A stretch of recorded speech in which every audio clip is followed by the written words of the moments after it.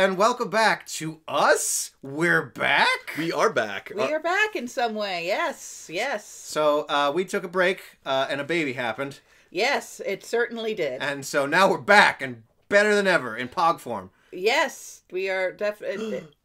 Pogs? We have Pogs? We have Pogs. Yes, we have Pogs and you don't. Check our merchandise store for TarpCon Pogs 2020. So, alright, so this is a weird part for Danganronpa because we've beaten the second game, and there's a bunch of things that happen before the third game happens. It's kind of like Kingdom Hearts in that way. It's a lot like Kingdom Hearts in that way, except we can actually understand what's going on. So there's no, I've watched so many YouTube videos on here's what happens in Kingdom Hearts, here's the story. I come away understanding less of what's going on. Don't get Norded, kids. Don't get Norded. So, you probably hear that it sounds a little different right now. We've decided to do a sit around and watch of the anime of Danganronpa 3, which is the sequel to 1 and 2 that happens before the third game. It's confusing, but trust me, this is the case. But to test it all out and to get one other bit of story out of the way, we're going to have this episode be us discussing the spin-off game, Danganronpa Ultra Despair Girls, which is a real name that they decided to go with. It's real. It is real. It's I can't say it's inaccurate. So, if you'll recall, at the end of the last episode of Danganronpa 2, I included some links to a half-an-hour version and a 10-hour version of summaries of that game. I suppose I'll probably throw those into this description, too. What did you guys watch? We watched the half-hour one because pregnant Audrey could not sit through 8 hours of yeah. We also felt it was a decent way to go with let's watch the half hour, see if that gets the gist across, and if we want to delve deeper, we can come back and take another hack at it. We did not feel inclined to delve deeper and take another hack at it. The half hour version was certainly sufficient. Very succinct. So so we're going to just go through the plot of that story, kind of discuss your thoughts on that, see if you have any questions, and then after this episode, which I believe is probably going to be episode 0, from here on, we're going to be airing basically a watch-along of Danganronpa 3 as we record ourselves watching those episodes 2/3 blind. Yes, kind of like a riff tracks, except for not riff tracks because we are not interfering with that copyright. Yes, exactly. So, all right, Danganronpa Ultra Despair Girls starts in a hotel apartment place. We meet Komaru Naegi, who is Makoto Naegi's sister, who you may recall from that one cutscene where Makoto's family disappears and that couch gets ripped up. And that's how you retcon, ladies and gentlemen. Yep.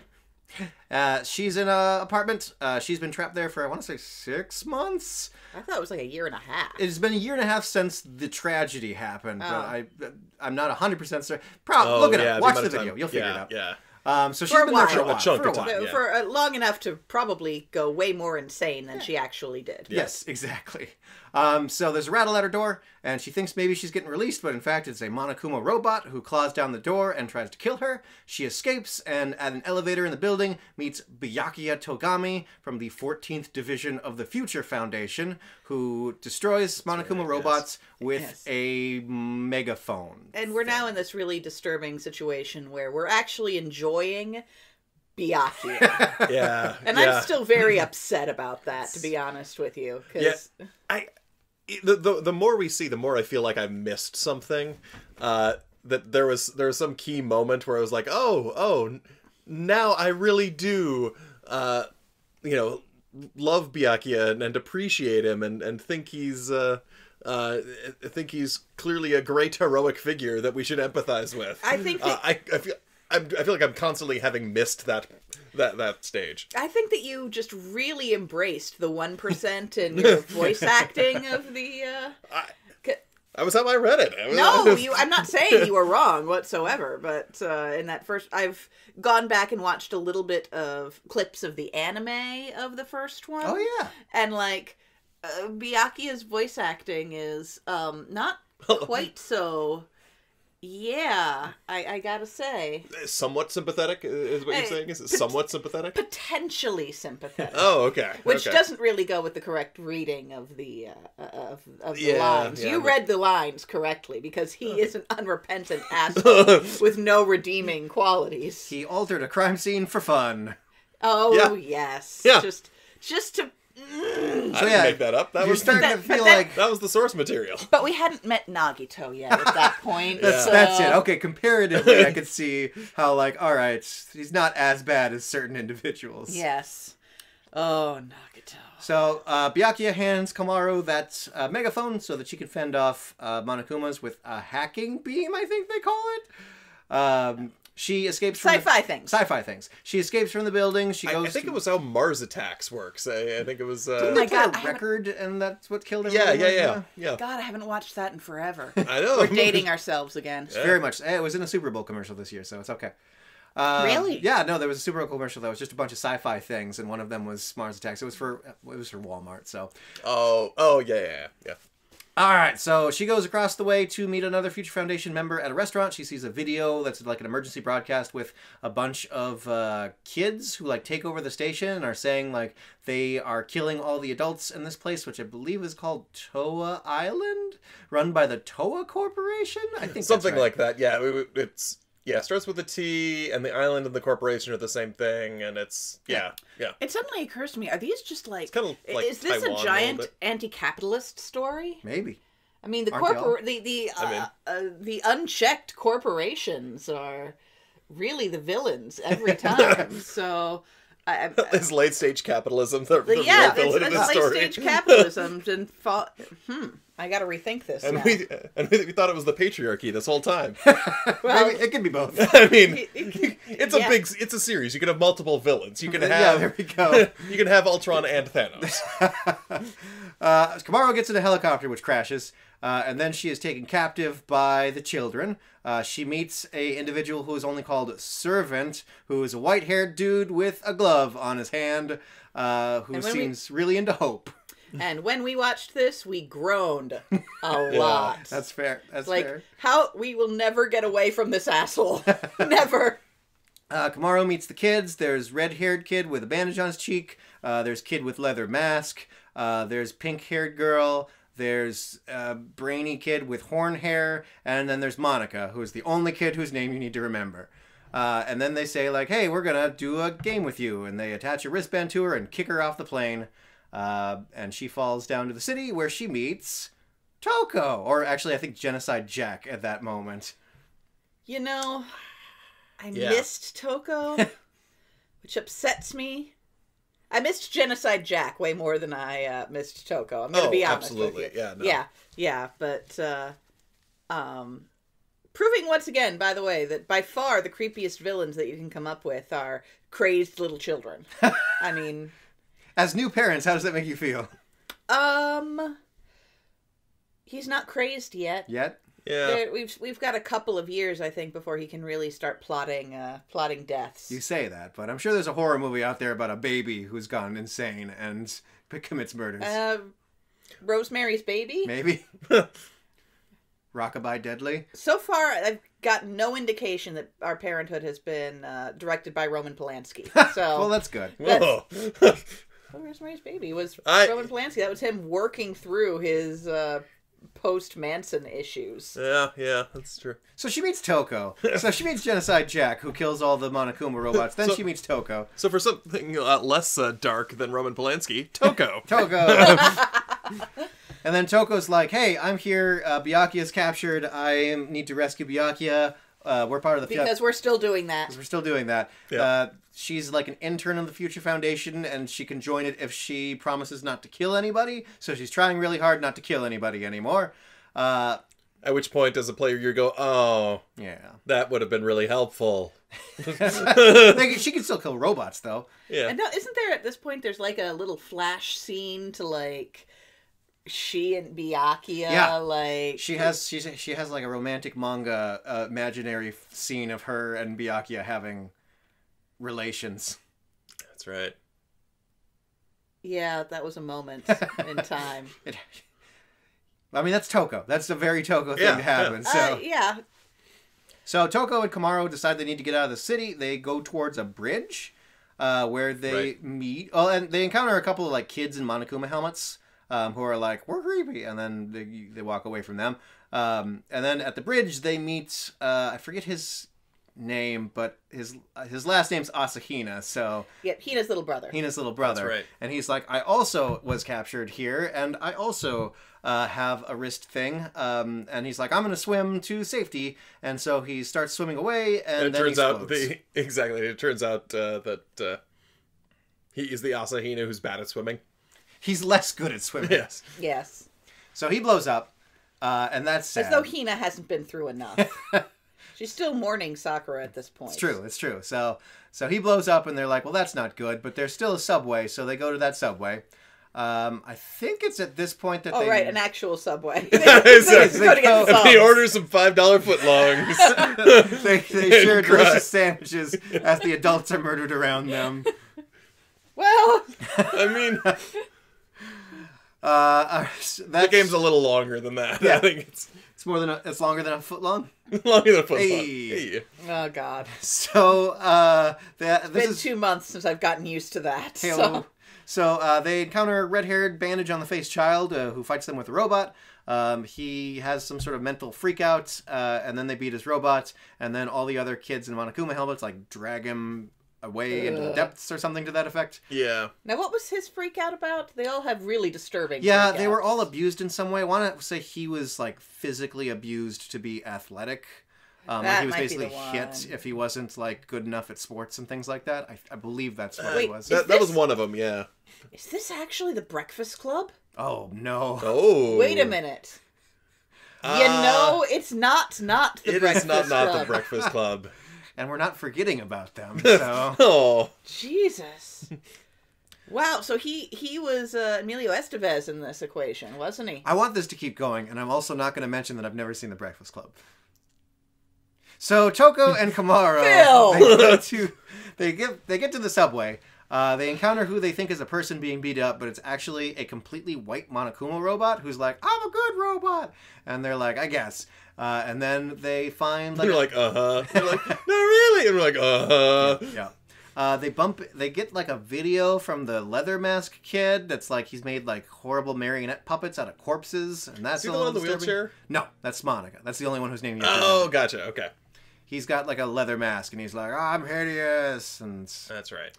most of these kids are in and out in 10 minutes or 2 minutes in that 30-minute video. So so they find a secret hideaway that's all the adults or all the surviving adults are. They meet, I forget his name, broken arm Toa guy, who is the son of the guy who is running the Megacorp, and he's kind of organizing this underground resistance. When he finds out that Kamaro is... I think we can call him Poe. Poe. We'll call him Poe Toa. Poa Toa. A little bit like Tamatoa. Oh, yeah. Let's watch Moana. When he finds out that Toko is a member of the Future Foundation, he kicks them out. I think that's when they bump into the mask kid and fight his robot. Might be getting some of this a little scrambled, but they fight his robot, they beat his robot, the other kids rip off his mask, and it turns out he's gorgeous. Yeah. But he's overwhelmed by total self-loathing. Yes, and because things like that. because basically I think it was his mom specifically was like, you're a hideous child, wear this mask, I never want to see your face. Because I think the setup was that the kid reminded the mom of the dad. I think that kind of that fits could with be Judd weird. Nelson. This Breakfast Club thing is gonna be perfect. I literally can see the DVD from where I'm sitting, so we're gonna have to fix this at some point. I only see season 1 of Lost, but that's because I probably need new glasses. Yeah. I don't know why they bothered putting that number 1 on there. Maybe they were planning on making more seasons. Lost. Yeah, it could have been, but it's a mystery for all times. Yeah. It's not like J.J. Abrams made the... he knew better than to keep going after he'd, done a good setup. He knows what happens if he tries to fill in that setup and then follows up. It's... J.J. Abrams as good at concluding his stories as he is at starting them. Oh, yes, especially when Chris Terrio is involved. That was so smart, bringing in the Batman versus Superman guy. I watched Batman versus Superman and said, let's give this guy another huge franchise to work. I'm fine. I'm fine. We all have a lot to get out. Listen, this isn't just about Ultra Despair Girls. This is about our own Ultra Despairs. It's been 2 months and a lot has happened since then. There's some built-up despair that Knives Out was really good, though. Oh, I need to see that. Ah, it's so good! I need to see that. All right, Yeah, everyone, that was really good. pause this video, go out and see Knives Out, and then come back. Please do.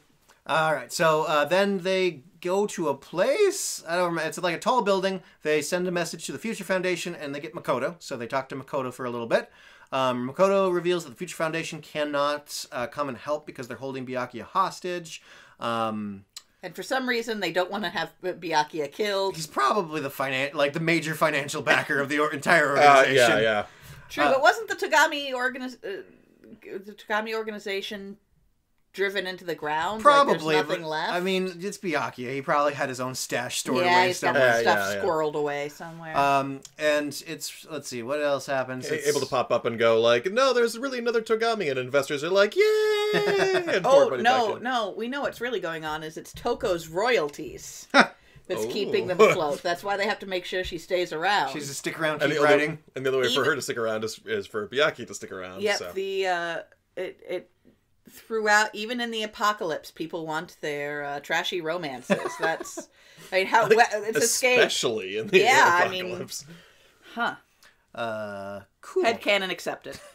Toko says she will kill Komaru if the Future Foundation shows up and Byakuya gets killed. So that happens. Then they go back to the place where the adults are hanging out, and they accidentally bring all of the Monokumas with them, and the Monokumas attack and kill a bunch of the adults. What do we decide to call this guy? The Toa guy with the broken arm? Koatoa? Koatoa. No, Poatoa. Poatoa. Yeah. Poatoa is like, this is your fault, and he throws them in makeshift prison. Komaru gets released like Poe. by pink-haired girl with a tooth gun. Trust me, that happened. And so she gets captured by pink-haired girl. Yeah. Toko changes into Genocide Jack and basically cuts her way to freedom. A couple of the Monokuma Bear kids give her like all of her scissors and Komaru's megaphone and all that fun stuff. And she runs to rescue Komaru from a train where the pink-haired girl has like torturing Komaru. Right. And that was one of the scenes where it was uncomfortably sexual. It's very wasn't it? Japanese. Yeah. Yes. And then Toko shows up and basically cuts up the train, rescues Komaru. They fight the pink-haired girl's robot. They win again, but this time, before the other kids can drag the kid away, the Toko actually grabs the pink-haired kid and is like, hey, explain what's going on. The pink-haired kid, in addition to revealing her tragic backstory, it was not a pleasant one. Not a pleasant one. Talks about how basically all of the kids were from like a elementary school for gifted students, so that it's associated with Hope's Peak. That's right, like the feeder school for They were all super depressed because of their depressing youths, and were going to jump off a roof to kill themselves when who should appear behind them but one Junko Enoshima, who offered them another option rather than killing themselves, which is let's go kill some adults, and so they did. And so now they're adult killers, and she talks a little bit about basically every time one of these kids disappears, you also got a scene of like Monica, the green-haired girl in the wheelchair, manipulating the other kids, and it seems like there's something else up with her. She's working with like a completely black Monokuma called Kurokuma, and they seem to have their own plan that isn't the we're going to make a paradise for kids after killing all the adults plan. I'm thinking Ali Sheedy for the girl here. Ali Sheedy or Molly Ringwald? I'm thinking this is Molly Ringwald. I'm thinking Monica's more the Ali Sheedy. Okay, so Molly Ringwald here is what we're working with. Yeah. Okay. Yeah. I'm going to have to watch this movie before I edit this video. Yeah. Probably. Well, just when we talk about this, just flash up a picture. Sure, absolutely. I'm just going to screenshot. Put a poster of the Breakfast Club and just circle whichever one we're currently talking about. I like that plan. Let's do that one. So now we have to hope we land the fifth one. Oh, we're gonna. Yeah. Yeah, because remember, keep going. All right, so I believe the next thing that happens is that they encounter, the devil-haired nerd kid shows up, and he's landed like, it. Yeah. He's like, I'm sick of this. You guys are messing up all of our plans. I just go. So he takes the bracelet off of Komaru, and he's like, I'm going to bring you to a secret tunnel that'll let you leave this island, because I just want you to leave, because I feel it's like very the end of Portal 2. It's like, I can't let you stick around, because you're just screwing up my plans. My plans will just go better if I just let you go. So they get attacked by a couple of Monokumas on the way, but eventually they get to like a shrine that's got the secret tunnel. Right. And that's when Nagito shows up. Again. Everyone's favorite character. Yeah. And he's all like, hey, this wasn't what we agreed upon. And he's talking to Toko. And I guess he had made a plan with Toko to bring Kamaro back to the base. You know, it's really moments like this that really, like, made us like Toko more. Because when you put her up against Nagito, you're like, you know what? We did not appreciate you in your time. Mm-hmm. Toko, or more accurately, Genocide Jack, tries to stop Kamaro from going. They have a fight. Eventually, Kamaro knocks Toko out. Kamaro's like, no, you absolutely let me win because you want me to escape. And it's kind of sweet. It's kind of a sweet moment. Yeah. Toko, at that point, it's Toko she's talking to. Then she sneezes and Genocide Jack comes out, and Genocide Jack immediately slashes Nagito and says even though they don't share memories, they do share emotions, and her emotions are telling her that Nagito is bad and Kamaro is good. And then Kamaro stops her from killing Nagito, because she had promised to not kill anybody so that she could join the Future Foundation. Yeah, so it's actually kind of the sweet moment where it's like, don't do this or you'll never be with Byakuya. Yeah. I mean, that's an incredibly fucked up, damaging relationship, but it's still respecting her wishes. Kamaro is a real good wingman for Toko. Yeah, you really do get that feeling. So now our group consists of, well, it's Kamaro and Toko again. The nerd kid snuck away, and Nagito's bleeding on the floor. So they leave him, of course. Mm-hmm. And so they go back to... Who wouldn't? If he bleeds out, it's not technically murder. They go back to where the adults are. They're under attack by Monokumas again. And this time, Shirokuma, the completely white Monokuma, sacrifices itself by blowing itself up to plug up the hole the Monokumas are coming from, but its head survives. Oh, I forgot to mention, they also... What? It's weird. Yeah, it's weird. They also bump into Hiro's mom. And Hiro's mom basically hangs out with Shirokuma's head for the rest of the game. Yeah, and you sort of understand how Hiro became Hiro. There's actually, they don't get into this in the 30-minute video, but there's actually a sub-quest in that game where you're collecting like dossiers on everyone who was imprisoned in that hotel. And so you learn about all the different figures that's like were being held hostage to manipulate the characters from the first Danganronpa game, which is pretty neat. Okay, I need to look that up. Okay. That's worth. Yeah. I'll spoil one. Celeste's is a cat. Like, Celeste's most beloved individual is a cat. Yeah. Absolutely. It works 100%, yeah. That's absolutely believable and says good things about Celeste. Yeah. Where were we? So, the Poatoa reveals that he has one more trump card. So, they drive his radical motorcycle to the factory where the Monokumas are made. And they find that he has made like a Godzilla-sized Monokuma that they can use to try to counterattack all the Monokumas and kids in the town. Like a Monokaiju. I was going to go more with a Mr. Stay Puffed. Like a Stay Puft Marshmallow Man. Like a Stay Puft Marshmallow Kuma. That's where they Don't tell me you haven't seen Ghostbusters or some kind of... Of course I've seen Ghostbusters. Well, of course. With you, there's no of course. Come on. That's come on. There's no of course. That's fair. That's fair. No, I've seen Ghostbusters probably close to triple-digit times because it was the sort of thing that when my parents would just let me watch on repeat over and over as a child. Fair. Yeah, that's fair. Let's see what happens. They encounter the nerd devil-haired kid again, and he fights him with their robot, and they beat him. His tragic backstory. Yep. He was basically given, forced to consume drugs and stay awake 24/7 so that he could study and be the best. Anthony Michael Hall. Hey. This Breakfast Club thing is just absolutely working out. Yeah. What else? I feel like he revealed... Oh, his dad was one of the teachers at the elementary school. He reveals that, too. Right. I believe... Oh, right. He's going crazy because in the last scene with the kids, Monica basically, admits, I have zero interest in this paradise for kids. I just want to make a new Junko.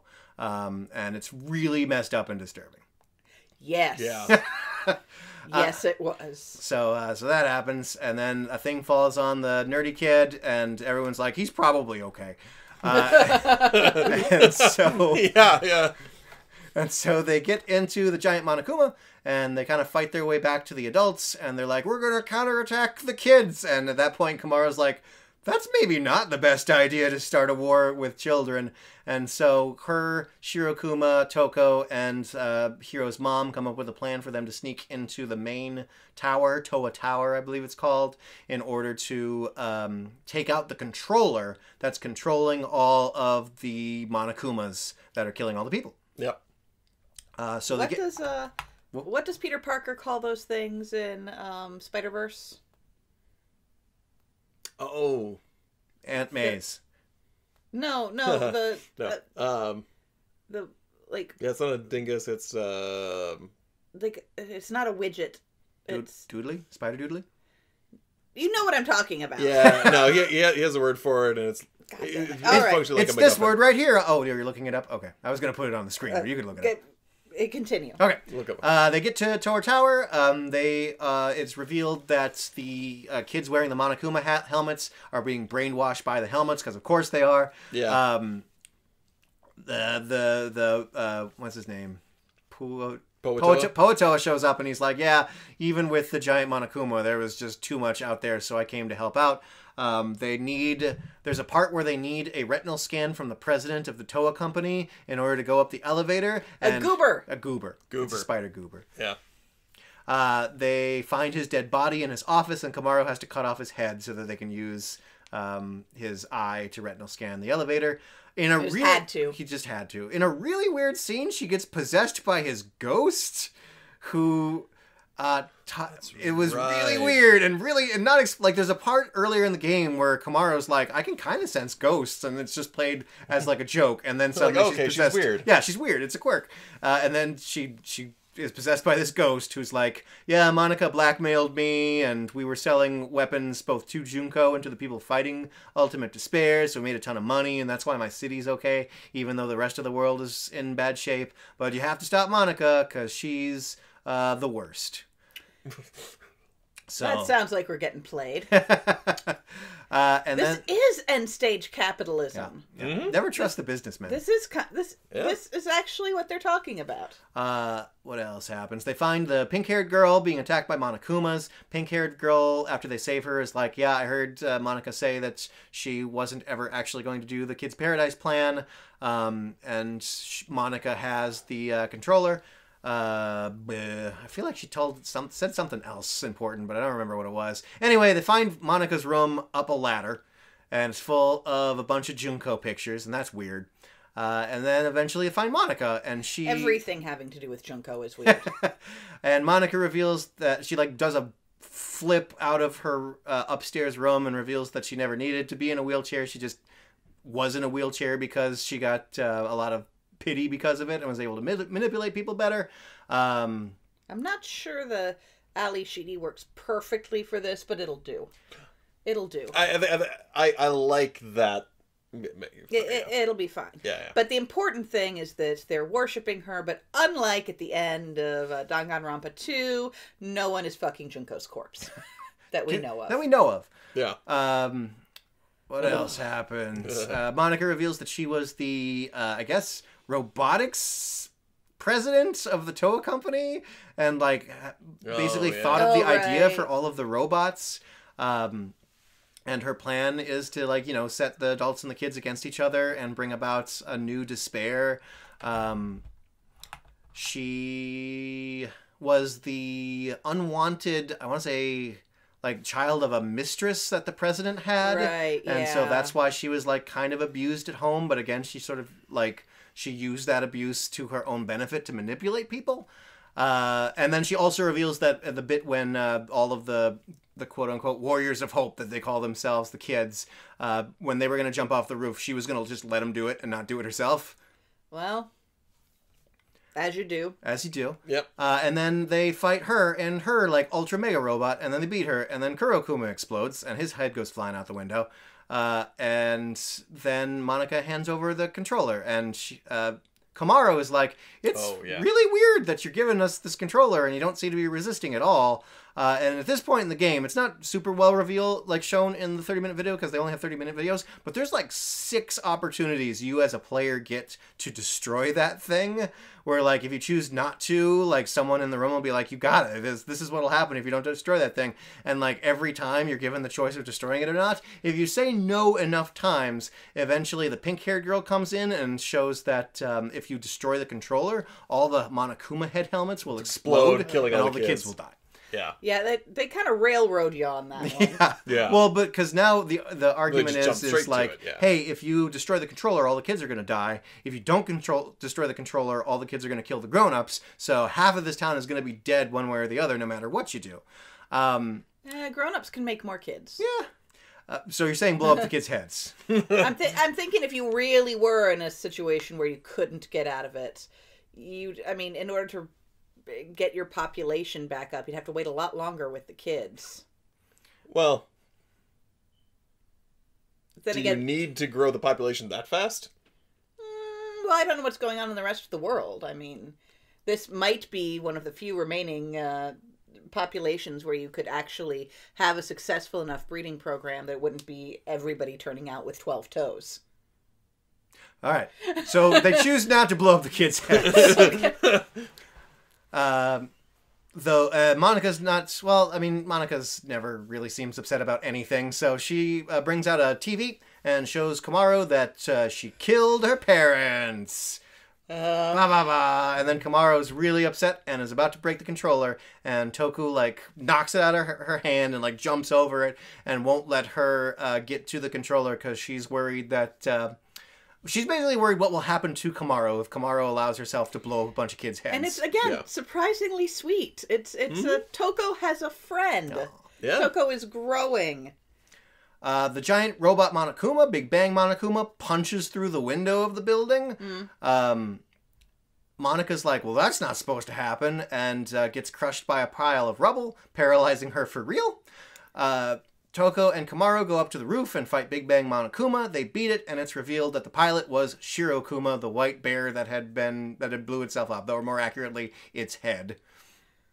And it's odd. It's Very odd. They go back downstairs, and they're just like, hey, I'll take... Oh, that's right. I forgot a really important bit. When Toko is protecting the controller from Kamaru, Monica offers Toko the key to save Byakuya and says, just give Kamaru the controller, and I'll let you have Byakuya. And she's like, nope, I want both. And so after they beat Big Bang Monokuma, they grab the key to save Byakuya.